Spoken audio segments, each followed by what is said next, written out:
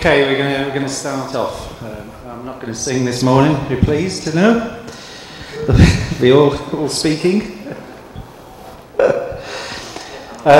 So I've got the pleasure of introducing Tony Cohn, who's a professor of automated reasoning at the University of Leeds. He actually works about 20 miles from where I work, over a long period of time, in fact. But I first met him in Breckenridge, Colorado, at ICAPS. So that, and he was chairing the knowledge representation conference at that time. So he's the director of the Institute of AI and Biological Systems in the University of Leeds, and he's had a long and distinguished career. He studied under Pat Hayes at the University of Essex. So Pat Hayes, the guy who wrote that paper in defence of logic. I don't know whether you remember it, from the 1970s. And then he moved to the University of Warwick, and now he's at the University of Leeds.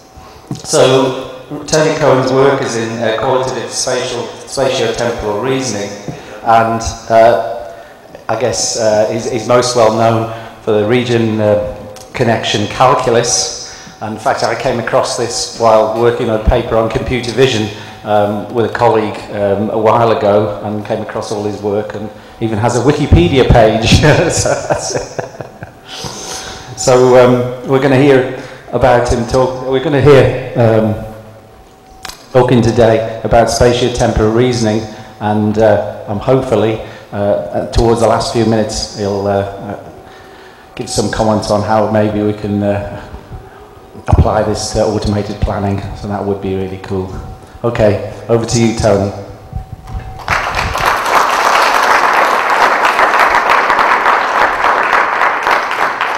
Okay, thanks Lee, and thanks very much for the invitation here.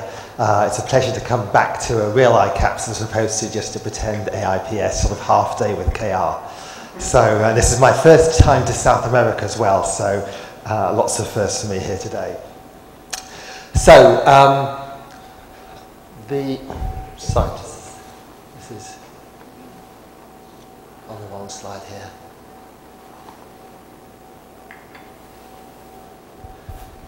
So yeah, today's talk is going to be called Building Qualitative Models from Spatio-Temporal Behaviour, and it's kind of, the talk's really going to be in two parts. I was going to give an introduction section, and then I'm going to sort of motivate sort of the general talk.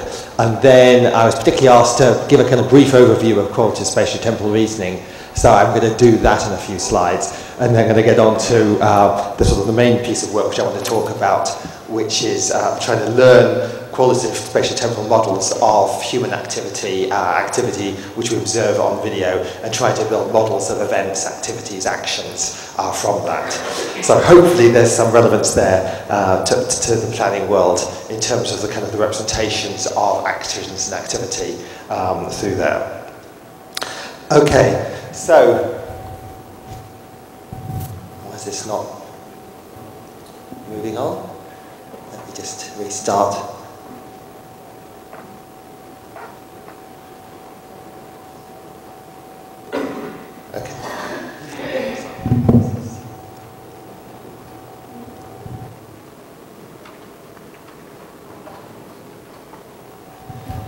Okay, so if you think about an agent moving around in the world, it needs to think about what kind of objects there are, what they can do, what they can be used for, what kind of actions and events there are, which objects participate in which events, and so forth. So there's a lot of activity and knowledge about the world that an agent is going to have to know about. And the question, of course, is then how an agent is going to acquire this knowledge and how it should be represented.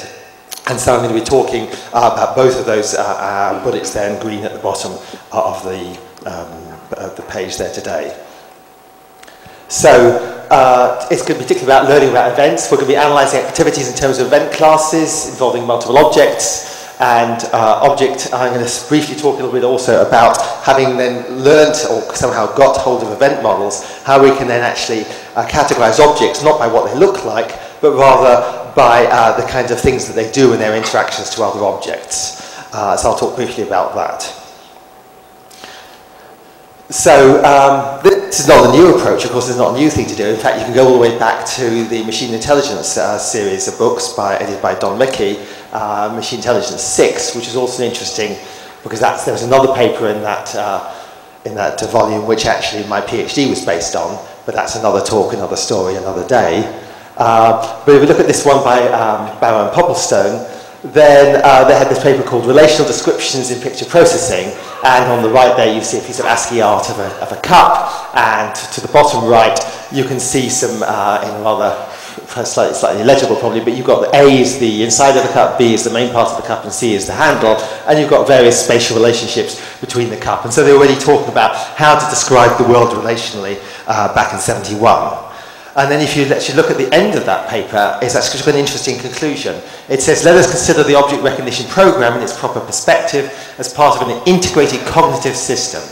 One of the simplest ways such a system might interact with the environment is to simply shift its viewpoint, to walk around the object. In this way, more information might be gathered and ambiguities resolved. Such activities involve planning. Okay, so here's my first link to planning. Inductive generalization. Indeed, most of the capacities are acquired by an intelligent machine. So to develop a truly integrated visual system thus becomes almost coextensive with the goal of producing an integrated cognitive system. So the point is, although, in the beginning of AI, there was sort of AI and all the subfields of AI were really kind of dealt with at the same time, and there weren't these separate communities for computer vision and machine learning and natural language and knowledge representation that we have now. But then kind of over the years, the computer vision community has very much kind of split off and gone its own separate way. And so people talk about AI and computer vision as though they're two separate subjects. And I think very much still that they're really still should be regarded as, as part of the same thing. I mean, there is this, going back to the previous slide, you go, Takeo Kanade, his keynote talk in Ichikayo 3 made this kind of call that we try to reconnect logic and vision. And if you look around, there is increasingly more work in this area, and that's sort of part of the thing we'll be doing at Leeds, but there's other people around the world trying to do that as well. So this is actually not vision produced by computer vision. This is actually produced, a little video produced by a couple of psychologists from the psychology experiment back in 1944 by Hyde and Simmel. And they gave this to human subjects, and they asked them to describe what they thought was going on in this little scenario. And as you watch it, you probably can sort of start to tell a little story. Maybe you ascribe genders to these little, to the triangles and the circle. Maybe you kind of make up a story about what's happening. But the point is that it's only a circle and a triangle, so you've got no preconceived ideas about what these things are based on their shape. If you just saw a triangle and a circle, you wouldn't have any immediately preconceived idea of what they might do. But just by looking at the interactions between their objects, the relative spatial positions, their movements towards each other and away from each other over time, and so forth, you actually can start to talk about what kind of activities are going on, and as I say, tell a story, which is going to have a dramatic denouement any moment now. Okay, so he gets his girl, and this guy's rather frustrated. Okay. So the point is, as I say, is that what's important often is not what objects look like, but rather what they do in their interactions with other objects. So this leads me on now to talk about the quality of spatial temporal representations. I'm going to spend a few slides talking about that. So of course these aren't a replacement for metric representations, they're very complementary. But if we think about the way beings describe the world, it tends very much to be qualitative. I talk about coming through the door, you're sitting on the chairs, I'm standing at the front of the room, I'm facing you, the computer's between me and the video camera at the end. Between was mentioned in the invited talk yesterday as a kind of interesting spatial relationship, and that's at least one of the ones that you can find in the QSR literature. And if we're interested in doing machine learning, then it's kind of good because it naturally provides abstraction and tries to get away from irrelevant detail, so that one invited talk is good. The actual spatial interaction between me and the audience will be slightly different to the ones yesterday, but in general it's the same kind of setup, the same kind of spatial relationships between me and the audience and the computer. And every so often I go across here and touch the keyboard again to move on to the next slide. And of course there's lots of applications in geography, computer vision, which will be the main subject of today's talk, also robotics, natural language, processing, biology. And there's lots and lots of calculi out there. So most of these calculi, actually what they do is they try to develop sets of jointly exhaustive and pairwise disjoint relationships. That is, it's a set of relationships, usually a kind of fairly small set. Lee already mentioned the RCC calculus, which we'll come on to in a moment, which has got in various forms, either 3 or 5 or 8 or 22, but a relatively small number. There's temporal calculi, which has 3 of these. Spatial, there's actually hundreds of these things out there by now. Spatial temporal calculi, I haven't actually counted, but there's some small number. Somewhere between the temporal and the spatial ones, probably. So, in one of these calculi, there's exactly one relationship that will hold between any 2 objects at any one time, and there will always be exactly one relationship. So they cover the possibilities, and only one will be possible. So let's look at qualitative temporal calculi to begin with. I'm sure you're all familiar, particularly within the planning community here, with things like Allen's interval algebra, Wilhelm-Kaus's point algebra. You see the interval algebra here, which we're coming back to later on in the talk. So we've got between 2 one-piece intervals, we've got 6 possible relationships, which the first one could be with respect to the second, it could be before it, could meet it, overlap, they could both start at the same time. The first one could be during it, or they could be finished at the same time. Those are all asymmetric, so we can get the inverses as well, and then the equality case, so that gets us 6 times 2 plus 1 is 13.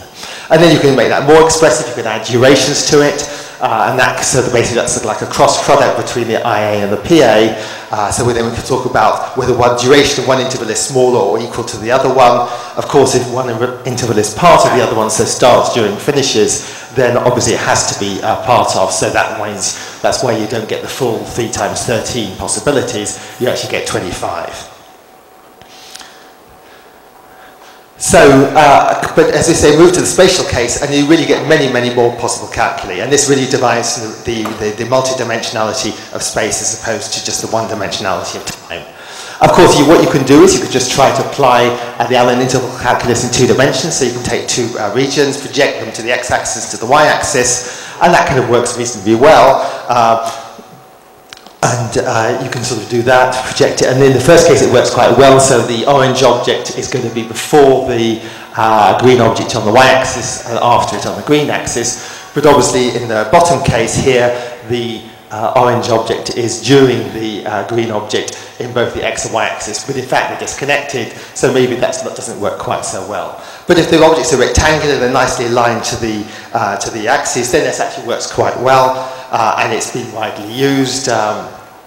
And indeed, also I've just done some recent work with Jochen Rentz, which is in KR12 this year, where we kind of develop this and also add on the idea of ranking intervals. So you can say not only do you have the Allen interval algebra and the durations of them in the Indu calculus, but you also can say that you can actually give an absolute ranking order to all the length of all the intervals projected to the x and y axes.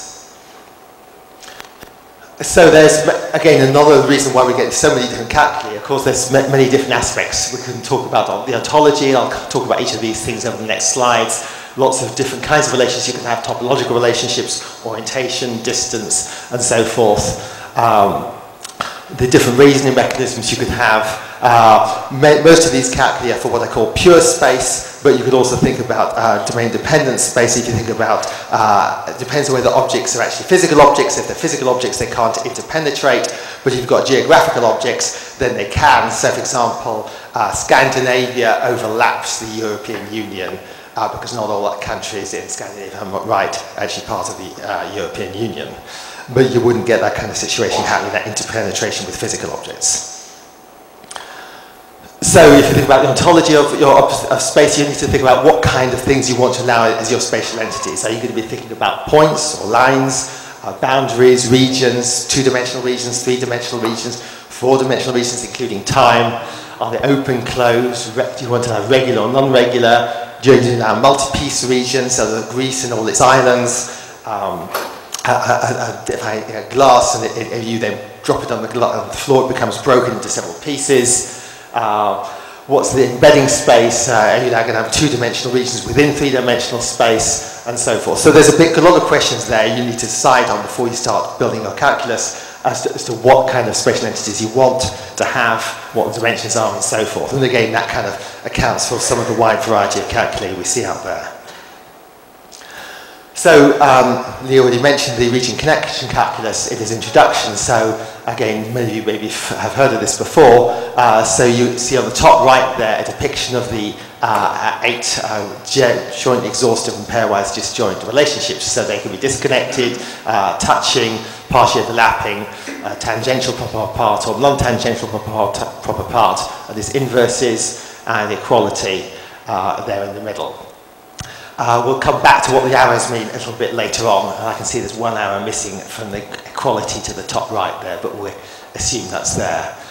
So these that you can actually define all those relationships from a single primitive of x is connected to y, meaning roughly they share a point or their closures share a point. But there's another alternative way of building up that calculus, which was done in the GIS literature by Eggenhofer and his colleagues. And there we usually take the boundary of an object, the interior and exterior, and just consider the kind of qualitative idea of whether those sets are empty or non-empty. And if you do that, there's 2 to the 9, 5, 12 possible combinations. But if you make various assumptions like the regular plane point sets, you get back to essentially the same set of 8 relationships up there on the top right. But it's potentially more expressive because you can actually easily then have multiple dimension things. So, for example, you can consider the qualitative relationships between a line and a region. So this might be a road, to go through or alongside a park. So you get all these kinds of relationships as well. You can consider various direction calculus. Again, there's lots and lots and lots of these. I just put up one kind of almost at random. This is the opera calculus which comes from the University of Bremen. So here we consider oriented points. You've got an oriented point A, which has sort of got its direction going straight up the slide here, and B, which has got its oriented direction going to the top left. And then we divide each of these in, depends on, you can have different granularity, but here we've kind of got a basic granularity of 4 lines through it. And so we then label alternatively the lines and the intervals between the lines. 0, 1 is basically northeast, sort of north-northeast, and then 2 is northeast, and then 3 is the interval between that, and so forth. So then we can say that B is in direction 13 from A, and A is in direction 3 from B. And so we get this kind of calculus in that way. You can also have region-based calculi. So one obvious thing to choose there would be to use the rectangle algebra, which is the cross product of the Allen's interval algebra. And so then the left-hand side, we can say that A is basically, we want to say it's sort of northeast of B, and we do that by saying A is greater than, that's not way around. It should be less than. So A should be less than B on the x-axis, and it meets B or it's met by B on the y-axis.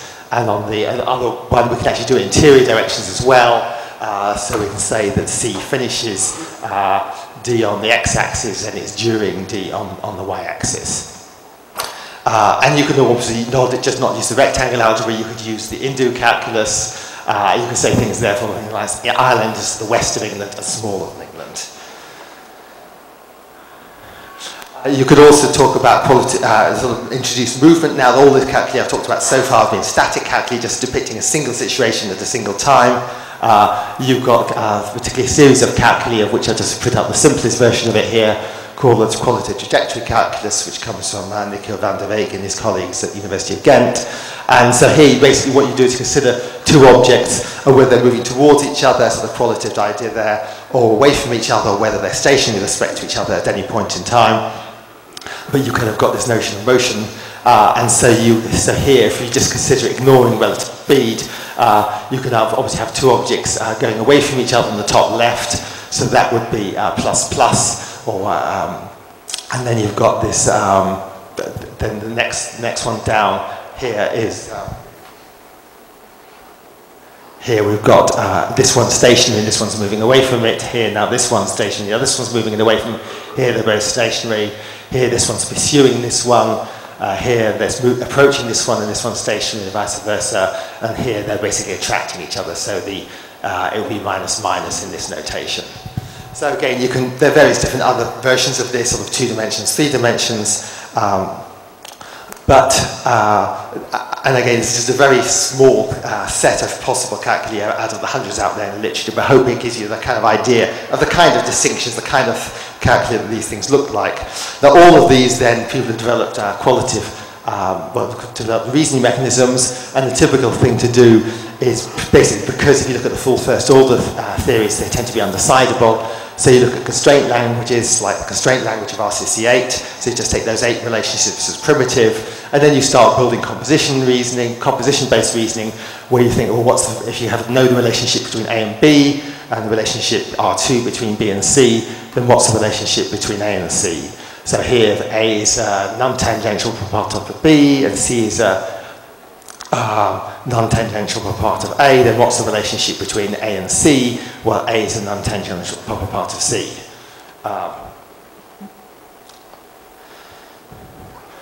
But in general, you might get a disjunction, and this is very typical for qualitative reasoning. So if you have that the region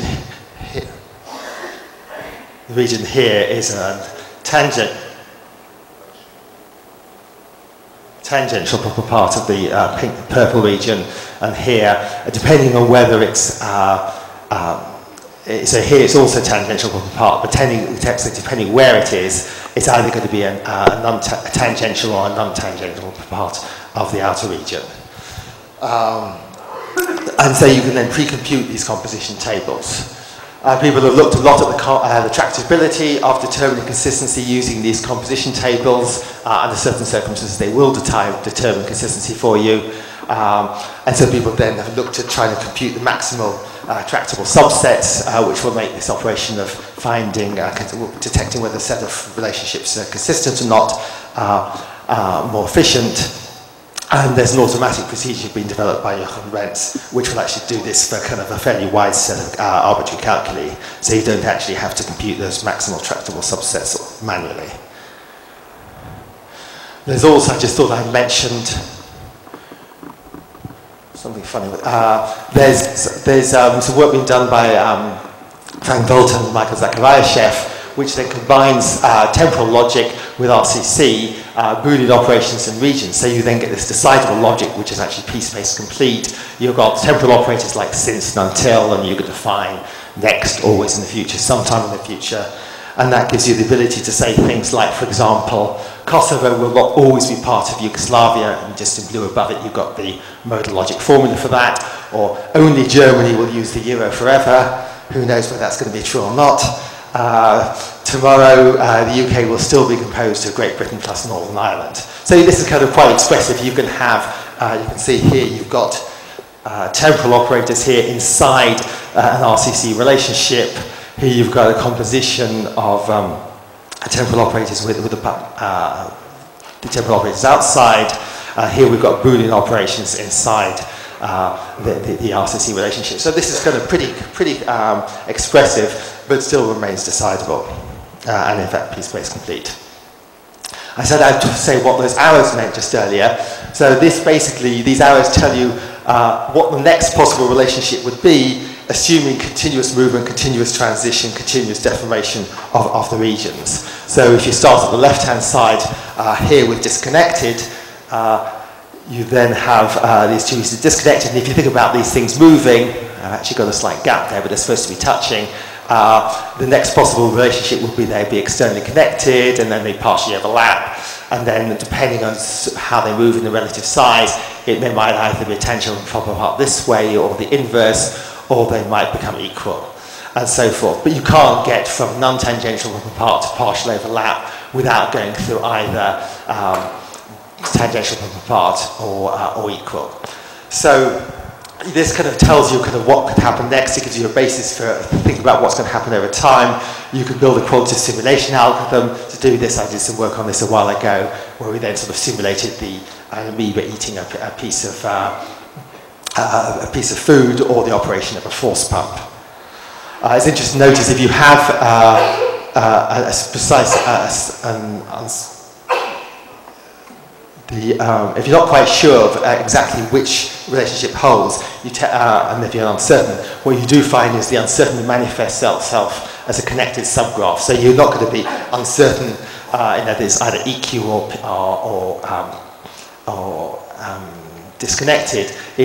Are these things actually touching or not? So you might get an uncertainty which manifests itself as the disjunction of these two relationships. Okay, that was my very brief tour of QSR. I kind of now want to move back to thinking about using QSR, looking at videos and trying to understand and build models of our activity. So there is a problem at this point, is that anybody who's ever worked in computer vision knows computer vision, although people have been working on it over the last 40, 50 years, and huge amounts of progress have been made, it's still an imperfect science. You don't always detect the objects, you can't always track them smoothly, and so there's a real problem then in actually trying to get a smooth sequence of qualitative relationships.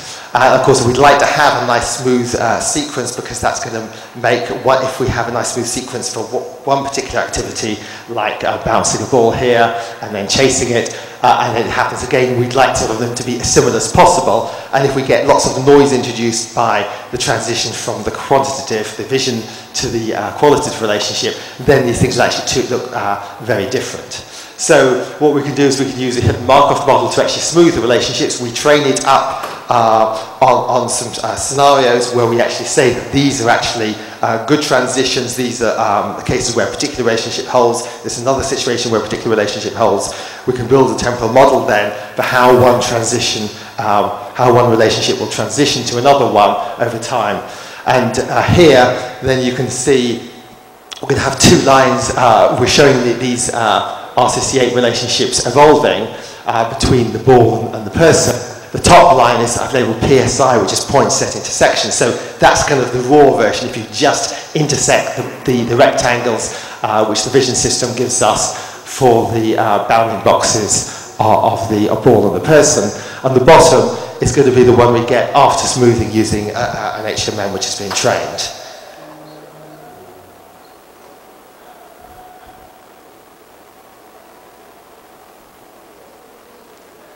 Play. There we go. So you can see in the top line, we've got many more transitions. The bottom line, we've got a much smoother set of transitions, which model the kind of real, what a human would then see as the translation, as the relationships between these two objects. And so by using this, it kind of gives us a much better, a much smoother, much more clean representation of what's going on, which is going to be much better to use when we then start trying to learn and build activity models. You don't actually have to pre-specify your relationships. I've talked about all these hundreds of calculi out there. You could actually try to learn learn your own set of discretized relationships. And we did this in earlier work where we were looking at traffic models, and we were looking at things like cars following, overtaking each other, and so forth. And there we automatically learned a set of relationships, which kind of, if you looked at the relationships learned, were things like behind and following, to the side, going, overtaking, and so forth. Here, this is in an EU project called Cognito, where we're sort of trying to learn workflow activities for people either building something or repairing some kind of objects in a factory. This is just a very simple scenario where we're just trying to build something with a piece of wood and some pegs and so forth. And what we do is we model between each pair of objects the relative distance between the two objects and their relative speed. Either are they moving towards each other or away from each other, and the relative speeds they're doing that. And having done that, we can then quantize it. So on the left you see just the raw distances shown between each pair of objects. On the right you see them coloured, and that's after having then clustered the different metric relationships we get across all the training data into a set of clusters. So we then build ourselves a set of JEPD relationships. And of course the question is how fine grained you want that representation to be. I mean, here's the situation you get for two states, 6 states, up to 16 states. You can actually decide which one you want using a Bayesian information criterion. So basically along the y-axis we've got speed, along the x-axis we've got distance, and so going further to the right means that the objects are further apart, going up means they are moving away from each other, going down the... So this is 0, so this means going further away from each other, this means getting closer to each other, and this means they're further apart. So this region here, this is the relationship of we're fairly close to each other, and the purple one's fairly close to each other, and moving closer. Okay. So now I want to move on to actually how we represent activity and relationships, representing activities qualitatively using relations. So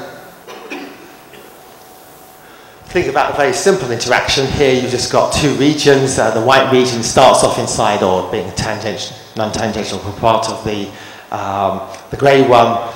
And then eventually moves out. So we're actually just going to model this with using 3 relationships, part of, overlapping, and discrete. And basically there's kind of 3 different intervals that are of interest here. There's the first interval where the first object is part of it. There's another region, interval where it's partially overlaps. And the final one where it's discrete. And we could also, of course, think about the Allen relationships between those 3 intervals. So the green one meets the blue one meets the red one, and the green one's before the red one. And of course we could represent that just using some kind of standard logic, text-based logic representation, maybe using a holds predicate, so that x, during interval I1, x is part of y, and so forth. And we can specify the relationships between the intervals as well. But for most of the work we've been doing, we actually prefer to use this kind of graphical representation here, where we have 3 layers in our graph. At the bottom layer we have the objects, which is just only we have one occurrence for any particular object, and multiple arcs going out of it to level 2 nodes, which are basically episodes during which some spatial relationship holds. These are maximal intervals during which particular spatial relationship holds. And at layer 3, we then have the Allen temporal relationships holding between those 3 episodes. And so this is entirely equivalent, if you like, to the textual representation at the top. But as we'll see in a moment, we can actually do some interesting graph-based operations in terms of comparisons between graphs, and it kind of gives us a much more compact way of talking about these kinds of relationships and these kinds of situations. So you can then go on to represent an entire video relationship. This is just kind of quite a short one, but just to give you an idea what it kind of looked like. So here we're actually representing 3 different kinds of qualitative spatial relationship. The QTC at the top bar going across there is these qualitative direct relationships, so depart, away, static, and so forth. The middle one are direction relationships, upper right, upper left, down left, and so forth. And the bottom row evolving there, P, PO, is topological relationships, partially overlap, discrete, and so forth. And so you can see there's just 2 objects at the bottom, and then we get an increasing number of spatial relationships as the different episodes evolve, and then we get the temporal relationships at the top. We have various ways of simplifying this graph to drop nodes which can be deemed irrelevant or are less useful for one reason or another, which I don't have time to go into here. Okay, so as I say, we've been working on this kind of this kind of approach of trying to build models of video activity using this kind of qualitative high-level spatial temporal approach over a number of years. I'm certainly not going to have time to cover all of that. I'm going to briefly talk about some of that work, particularly the work at IIAI 10, where we used to do unsupervised event learning, which I think is a particularly interesting challenge, particularly in the case where you have multiple activities going on simultaneously, and there's a real challenge to figure out what is actually going on and how many different activities are going on simultaneously. And I'll talk about that. If I've got time, I'll talk a little bit about a semi-supervised approach before I finish. So what we want to do, as I've already said, we want to point a camera at a scene with complex activities, like an aircraft domain. Here's some aircraft being serviced. This is a part of an EU project which just finished last year called Co-Friend at Toulouse Airport. This is gate 40. And we have 7 cameras around the gate, and we then try to build models automatically of the different kinds of activities such as loading, unloading and so forth that were going on there. It might be a kitchen activity or maybe a football game, such as some of you watched last night. So we want to think about how we're going to view the world, so we're thinking about activities consisting of different events, and we think of events as being goal-directed interactions between a subset of objects.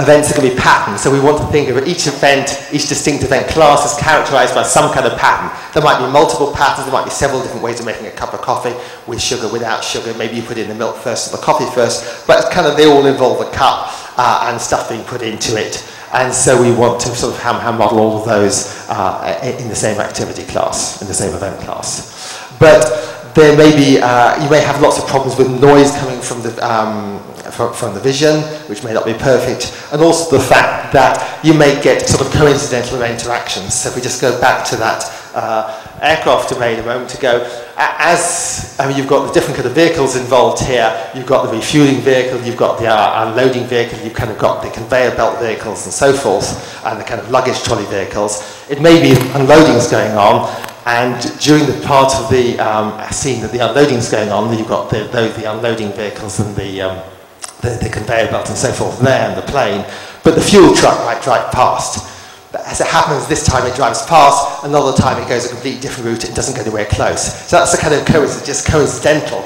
The fuel truck just happened to drive past where the unloading was taking place. And so we want to regard, kind of ignore those coincidences and not say, well, actually, unloading really involves the fuel truck driving past as well, or at least sometimes it does. So there's that kind of problem which complicates the task of learning. And so this, what I'll talk about at the moment, this first part of this learning startup part of the talk, is how we can learn events where we've got, the plane is being simultaneously unloaded, refueled, recatered, and so forth, all at the same time, but not necessarily exactly the same way in every single turnaround. These things actually may happen in different orders and different turnarounds, and despite the presence of noise and coincidences. So we think of each event as being a set of spatial temporal histories for each of the objects involved, the plane, the refueler, the unloader, so forth. Each event is going to compose of some particular set of objects, not necessarily all the objects on the scene, a subset of objects on the scene. Each actual event is unique, but we want to then abstract away from each individual event to notions of event class, where there may be some variation in how the event class is performed amongst the different instances of that event, but they will still have similar description. Of course, just by using a quality spatial temporal relationships, we've already abstracted a lot from a lot of this sort of individual variation that may go on. But there could still be different orders of things happening, whether you put in the coffee into the mug first or the milk first. And in general, we're going to think about event classes as being event classes because there are many different instances of those events. So I just want to mention briefly this idea of interactivity. So this is, if you like, a focus mechanism, an attention mechanism for trying to decide which objects are involved in which events and how many objects are involved in any particular event. So I kind of got three sort of prototypical situations here. At the top, we've got three objects, tau 1, tau 2, tau 3, which kind of evolve over time, and you've got all snapshots of how they relate to each other over time. So initially, they're all disconnected, and then 1 touches 2, and then 3 touches 2, and then 1, 2, and 3 all mutually touch each other, and then 3 separates off, and then 2 separates off, and then 3 touches 1. And then if I plot along these lines here,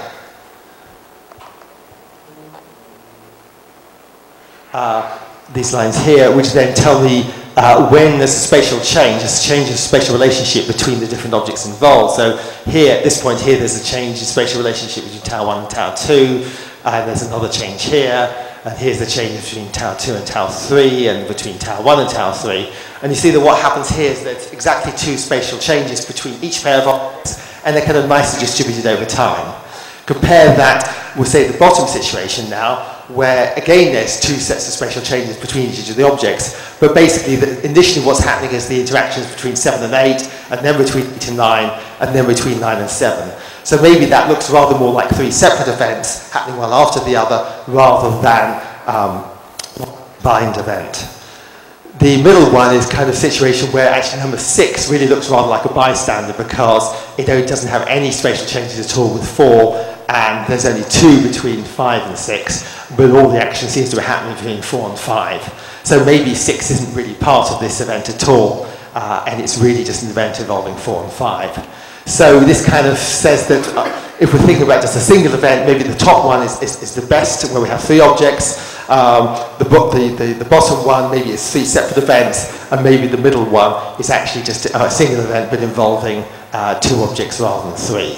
That maybe that all 3 of them are still, there's not a kind of a Boolean decision. We can have degrees of interactivity, and so we can actually score these things, and we've got a way of scoring these different situations to how interactive they are.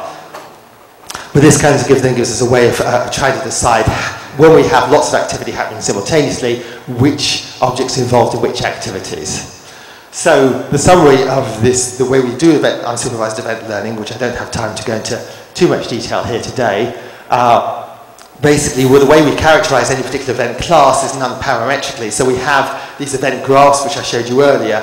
Each event class will then characterized by a set of event graphs, which kind of characterize the characteristic ways of performing that particular action. So, putting the milk in first, putting the coffee in first, with no sugar, with sugar, and so forth. So there'll be maybe 4 or 5 different ways of making coffee, and each of those will have a kind of characteristic event graph. Maybe some of them will involve 2 objects, just the milk and the coffee.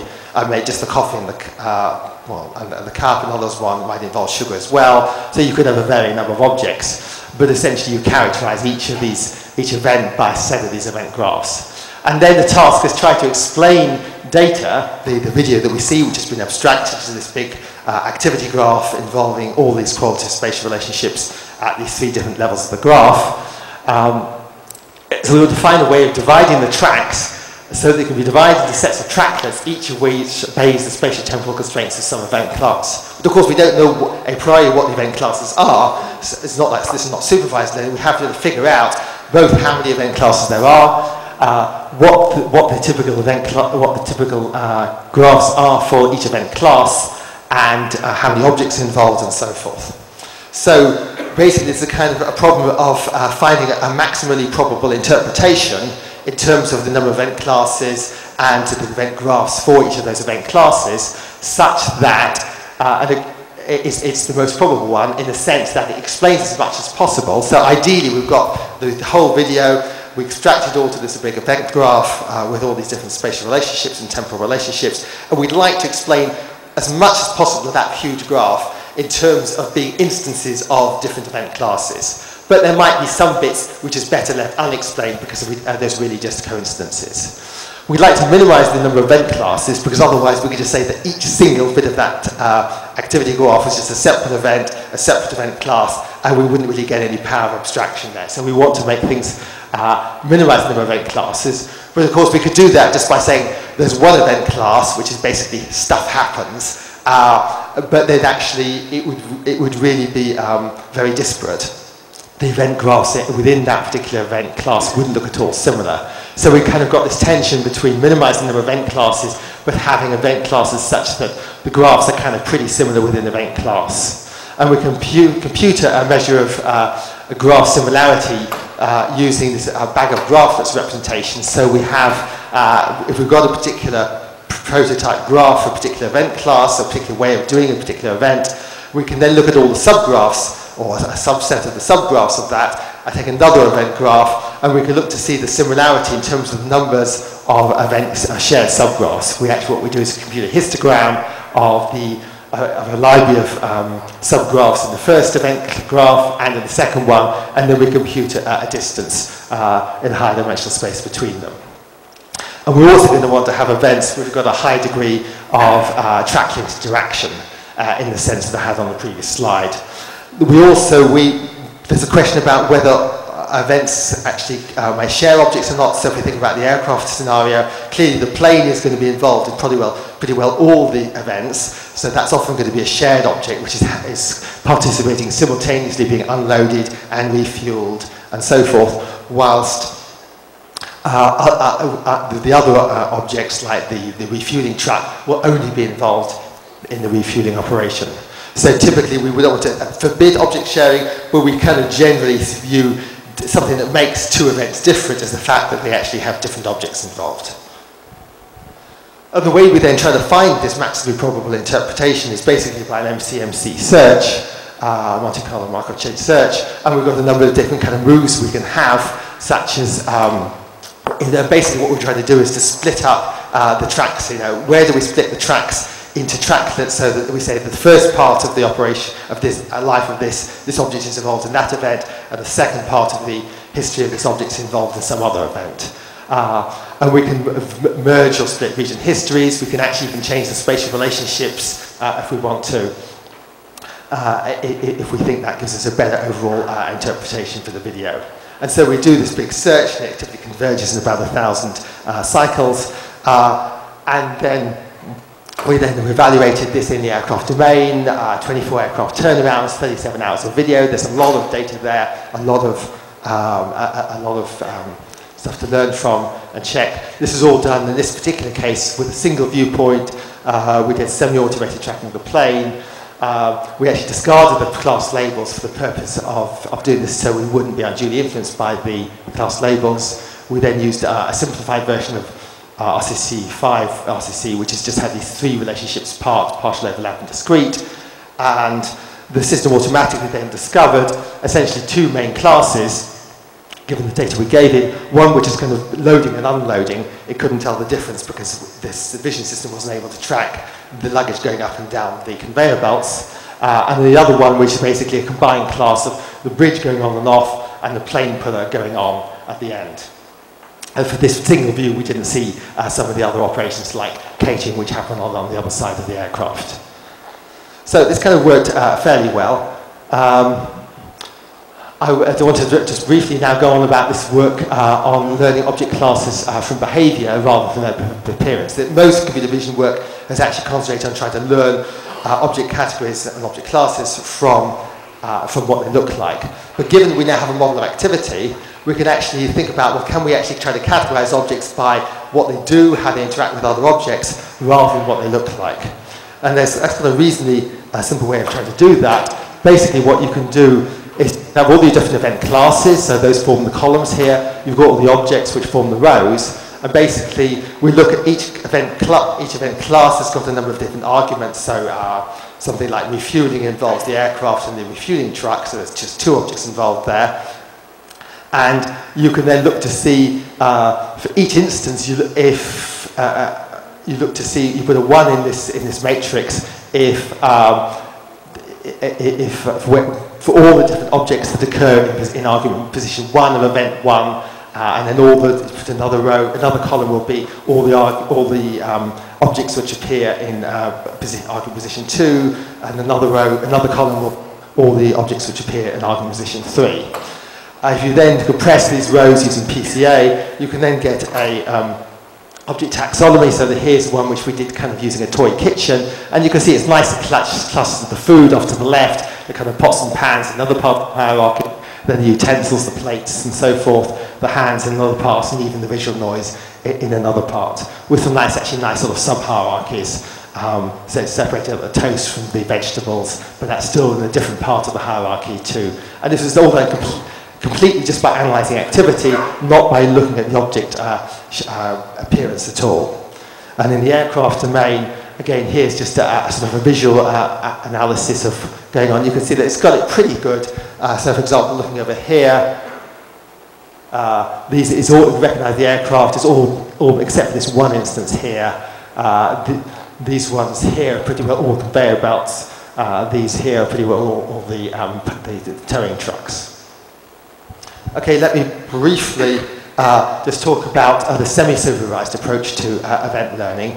So here, instead of trying to do unsupervised, we want to going to give some supervision. We want to try to minimize the supervision. And so the approach we've taken is just say, rather than saying exactly which objects involved event class, just by roughly delineating where the object, where the particular event is happening. So it's kind of like pointing, over there, there's the refueling. Over there, there's the unloading and so forth. So basically what you do, delineating a space-time cuboid, And then we have got a transactional typed inductive logic programming system, which then induces rules from that kind of data. So just a brief review of inductive logic programming. So the hypothesis space here is the set of all logic programs. Each rule is going to be of the form of the event is implied by some set of conditions. It gives us a very expressive language for learning event models. And we want to find a set of rules such that all, or at least most of the examples are correctly labeled by those rules. And we'll be able to use types to improve efficiency and also reduce overgeneralization from noisy examples. The vision system doesn't always give us the correct object type classification, and by having a type hierarchy, we can actually mitigate against some of the problems caused by the vision system. So again, in this particular work, we then use 15 aircraft turnarounds. You can see there's a lot of data, 50,000 frames for each turnaround. In this particular case, we're using a different vision system by one of my partners in the project, where they then combined the views from 6 different cameras onto a ground plane using homographies and then a fusion operation. And we're getting about 350 spatial facts for each turnaround plus temporal information. There were 10 different event classes, between 3 and 15 examples for each. Lots and lots of noise in the original data, false, missing, displaced objects, broken switch tracks, and so forth. And so it really was quite a challenging problem. This is the typical example of one of the rules learnt. So this is I've just put this up because this is one of the simplest ones, so it's easiest to see. This is aircraft arrival. In this particular work, we assume the presence of pre-assigned zones on the tarmac. The aircraft domain is nice because there's a fixed place where the aircraft comes in. It's marked on the tarmac, so you've got different zones like where the aircraft has to park, where the aft bulk TS zone is, and these different other zones where activity has to happen. And we can then build models in terms of whether the object is in or touches a particular zone. And so this says that aircraft arrival is if the aircraft is in one particular zone and the aircraft touches another zone, the same zone at a different time, and those two intervals meet. And there's a kind of pictorial depiction of that rule at the bottom. So here's this video, which I won't have time to play the whole thing, but this is just showing you those rules being recognized.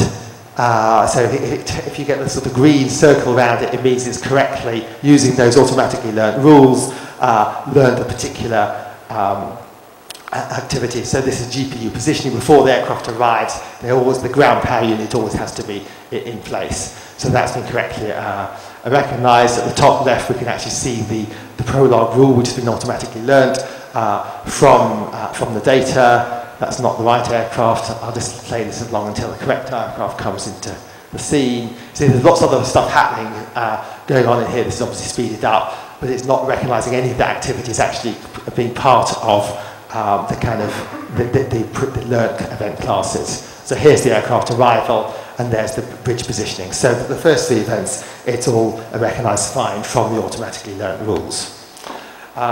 It was actually interesting to compare this against handcrafted rules. You might think, well, why don't you just use handcrafted rules? It actually turns out the learned rules are better, and that's precisely because of this problem of noise. The handcrafted rules, people tend to write them assuming ideal data, but it turns out that actually the data isn't ideal. There's all this visual noise, the noise that results of the computer vision system.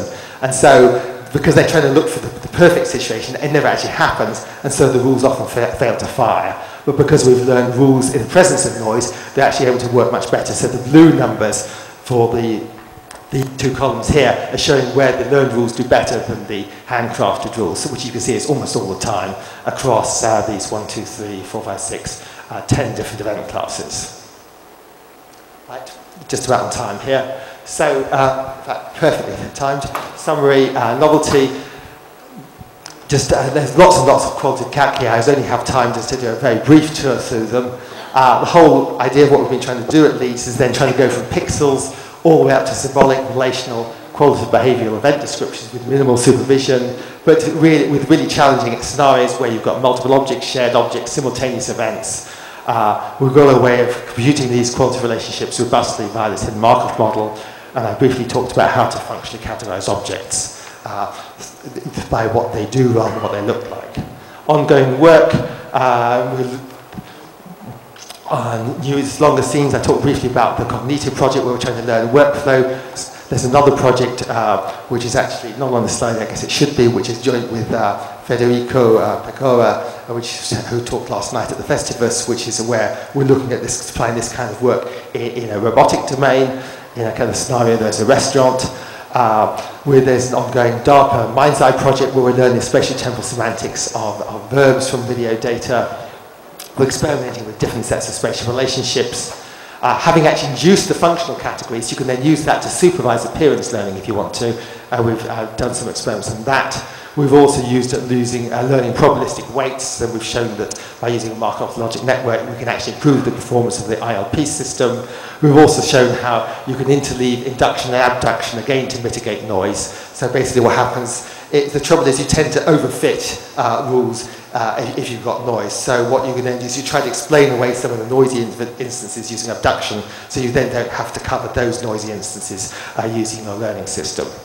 And we've also looked at trying to learning a global model. So if you think about the aircraft domain, there's a kind of rough sequence of things happening. The GPU arrives, the aircraft arrives, at the end, the aircraft leaves. But kind of in between, there's the temporal order is sort of semi-fixed, but it's not completely fixed. So you want to have a sort of probabilistic model of the order in which these things can happen. Okay, that's it. Any questions? And thanks to my various colleagues, particularly David Hogg, my co-investigator, and the various students and research fellows there. Thanks.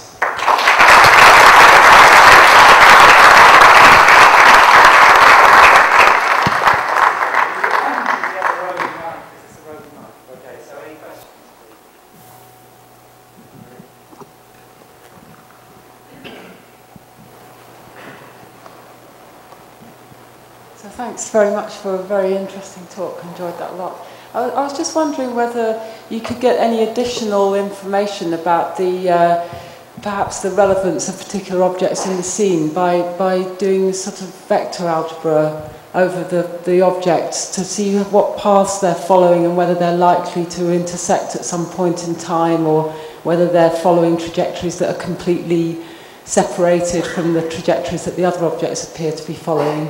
Sort of build in a little bit of that more quantitative type of information into the qualitative picture. And I completely agree. I mean, I did say at some point that I view qualitative information as a kind of complement to quantitative rather than a replacement. In the Mind's Eye project, we are indeed using some much lower level features, sort of things like actions such as a kick or bend, which are kind of learned and recognized completely by kind of quantitative stiff feature analysis. As well as the kind of the more high-level relationships. In the aircraft domain project, we didn't actually do it with one of the partners in our project, and Inri and Sophie Antipolis did do some work on trajectory analysis and then learning the typical trajectories things follow, and doing I think something pretty similar to what you're suggesting there. Right. But we didn't do that, so I kind of didn't cover that. But yeah, okay. It was a good idea to try that kind of thing. Right. Thanks. Any more?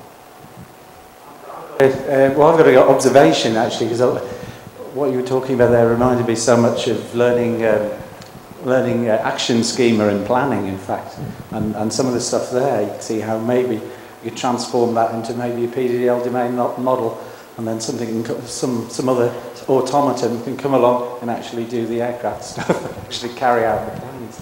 Well, of course, I mean, I've done this in the terms of video data, but of course it doesn't have to be video data at all. It could be GPS data. In fact, in the aircraft domain, we were supposed to be using GPS data as well, but then the unions got involved, and they kind of, and us, because they were worried that we're going to be tracking them and worried about what they're going to do. So the French unions forbade that. But I mean, it could be from any kind of sequences of things happening, and you could then try to learn models of that. Yeah. I mean, there was some work I did a long time ago with Jerry Kelleher, which kind of published in ECAI, where we were trying to induce domain models from planning operators. And so it's kind of that's a little bit similar to that. But that was already at the class level rather than at the instance level. But yeah, I think, I mean, I haven't had time yet really to think about it in more detail about how this could be applied to the planning world, but I certainly think, I mean, because you're modelling actions and activity, there has to be some... Yeah, but we have to get them from somewhere rather than hand constructing. Okay, any more questions?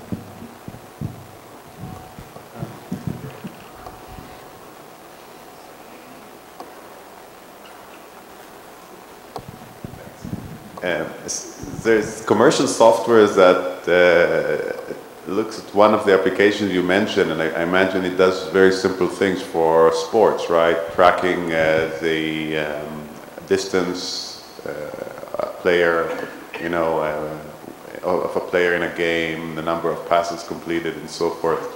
Do you know if there are more advanced things that are in such commercial application, or some things you're thinking about? I mentioned sports as a kind of application. We did a tiny bit of work with basketball in this area, but we haven't, I mean, I had that picture of football, but I mean, we haven't really, you know, applied this. But we did do some work, because we had there's a company called Prozone, which is actually based in Leeds, and they do tracking of all the Premier League clubs in the UK. Initially they did it all by hand, but then they kind of using some of our computer vision technology from Leeds to actually help automate that process. I don't believe they're doing anything more sophisticated commercially, as far as I know, but I'm not an expert in the sort of sports area of activity analysis, but I don't believe they're doing anything much more than doing things just like counting the number of, you know, the total number of time that a particular player's running, how far they run, those kind of stats. I mean, that's mostly what they're kind of interested in.